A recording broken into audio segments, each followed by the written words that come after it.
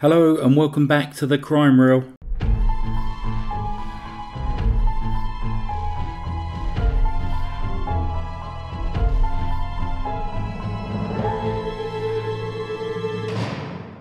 For today's true crime narration, we shall be looking at the troubled life of James French and ultimately his campaign to die in the electric chair. Irrespective of views on the existence of the death penalty, which has always been a very divisive subject, I'd be really interested to hear your thoughts as to whether a convicted murderer who has admitted their crimes and been sentenced to death should have lengthy and costly legal appeals completed against their wishes. So, to begin with, here are the details of James's life and crimes.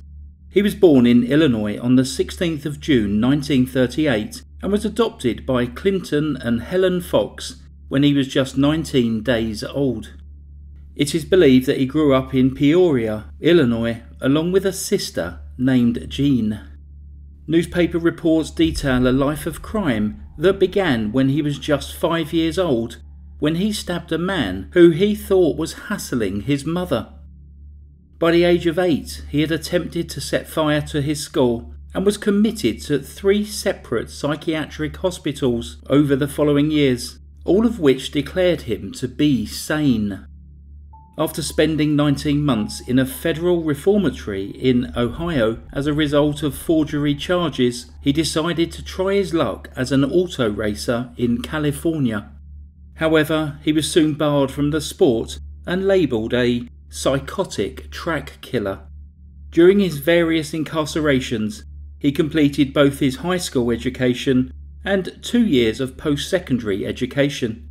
He also wrote a book called We, which was about crime compulsion. In December 1957, when James was 20, having not long been released from prison, he was hitchhiking near Amarillo, Texas, when he was picked up by a passing motorist, Franklin R. Boone, who was from Morgantown, West Virginia. Sometime later, James walked into a service station in Knoll, Missouri, and asked the attendant to clean blood off the front seat of his car. The attendant notified the police and a 4-state alarm was broadcast. James was arrested just 15 minutes later. When questioned, James told the police that Franklin had stopped to give him a lift, and he discovered that Franklin had $2,000 in government bonds. At this point, James pulled out his pistol and told Franklin to keep driving and that he was going to force Franklin to cash the bonds. Franklin refused, so James shot him in the head, dumping his body near a farm near Stroud in Oklahoma. Franklin was just 25 years old. James claimed to be not guilty by reason of insanity, but after he was classified as sane following psychiatric evaluations, he changed his plea to guilty. He was later quoted as saying that he had repaid Franklin's kindness with a bullet. "I didn't have to kill him to take his money, but there are violent impulses in violent men. I'm one of them." At a non-jury trial in 1959, James requested that he be sentenced to death. However, apparently because of a deal entered into between the prosecutor and James' court-appointed public defender, he was instead given a sentence of life in prison. James did not agree with this sentence and wrote several letters to the governor requesting a new trial in which he could receive a death sentence. The letters went unanswered and the life sentence stood. He was sent to the Oklahoma State Penitentiary in McAlester, where he was placed in a cell with 27-year-old Eddie Lee Shelton.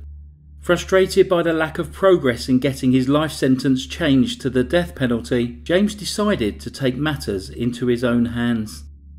In October 1961, James decided that it was time for his cellmate Eddie to die. He deemed that Eddie should be allowed a last meal, and he took Eddie to the prison canteen where he treated him to a steak sandwich. James decided to allow Eddie one more night, and once Eddie returned to the cell after breakfast the following morning, James wrapped a towel around his neck and strangled him until he was unconscious. He then finished the job by tying his shoelaces tightly around Eddie's neck. James knew exactly what he was doing. He immediately confessed to his crime and explained that he had murdered Eddie because he was stupid and refused to shape up, and would later say that Eddie wasn't fit to live. He deserved to die, and now because of what I did, I deserve to die too. I don't want to die. Who does? But the rules are clear. To take a life is to forfeit your own. Now facing a trial for a second murder, he again asked to be sentenced to death and requested that the judge deny all future appeals because he wanted to die in the electric chair. James went on to state how he had committed the murder in order to compel the state of Oklahoma to execute him. This time he got his wish, and in October 1962, the judge imposed a sentence of death. However, there were more legal wranglings to come. Against his wishes, James' attorneys argued that he should be granted a new trial due to the jury at the first one seeing James in shackles, which may have negatively impacted their perception of him. James wrote a letter to the three-person High Court in which he said, "It is not my want or desire to appeal the sentence of the court," and went on to say, "You see, gentlemen, I am an honest and just man, and sincerely feel that the verdict was, considering all circumstances, a just one and one that should be upheld." He added that, "Not only am I a just man, but a man of courage and principle, a man who believes in the law and its application in the fullest extent of the word. I judged, and it is only fitting that I too should be judged." Nevertheless, the new trial was granted and, once again, James was sentenced to death. However, after this second trial, his attorneys argued that the judge who had presided had given an improper response to a juror's inquiry regarding exactly what life imprisonment meant. As a result, a third trial would take place. James denounced the actions of the Court of Appeals, saying that they were wasteful, useless, and prolonged the inevitable. This third trial took place in 1965, during which James, a man who wanted to be viewed as intelligent, quoted a poem that he had written. "An insane sound, an insane light. Who can say what is wrong or right? Words the only bit and air, life itself but a fleeting affair." Yet again, James was sentenced to death and an appeal was lodged. This time the appeal was unsuccessful, not least because James had written to the Oklahoma Court of Appeal asking them to reject all future legal efforts made to save his life. Whilst on death row, James was subjected to numerous psychiatric tests and was shown to have above average intelligence.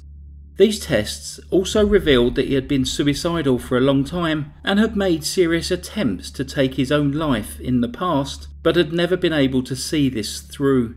During one of his assessments, he asked a doctor to hypnotise him before his execution to find out what is wrong inside of me and let me know. By the time his execution was confirmed, the death penalty in the US was virtually at a standstill due to changing attitudes. It was eventually suspended from 1972 until 1976. However, due to James' aggressive pursuit of this punishment, he ended up being the last person executed under Oklahoma's death penalty laws before the capital punishment suspension. He was also the only person executed in the US in 1966. At 10 p.m. on August 10, 1966, 30-year-old James finally got his wish. He walked calmly to the execution chair wearing a black suit, dark tie, and black shoes. He shook hands with the governor before sitting in the electric chair. A reporter present commented that he faced death with the same cockiness he faced life. When asked if he had any final words, he replied, "Everything had already been said." In a final interview in the days before his death, he leant over to reporter Bob Gregory and said, "If I were covering my execution, do you know what I'd say in the newspaper headline? French fries." At all three of his trials, James made a full voluntary statement where he confessed to Eddie's murder. He clearly stated that his motive for murdering his cellmate was to force the state to execute him for his crimes. something which he felt entitled to and clearly wanted. Despite that, numerous appeals were launched, taking a huge toll on relatives of the victim, and also a massive financial toll on the state. James clearly killed in order to be executed, so was it right that he got his wish? Would a better punishment have been to leave him in prison for the rest of his life? Or should the execution have been performed as soon as it was initially agreed to avoid further distress and waste of time and resources? As always, I'll be fascinated to hear your opinions in the comments section below. That concludes today's case. If you're new to the channel, please subscribe. We're so close now to the 100,000. Is it ever going to happen, I wonder? Thanks very much for listening to the Crime Reel. Stay safe. Goodbye. Psst. I tried to find out James's last meal, and I am unable to confirm or deny if it included French fries. Goodbye.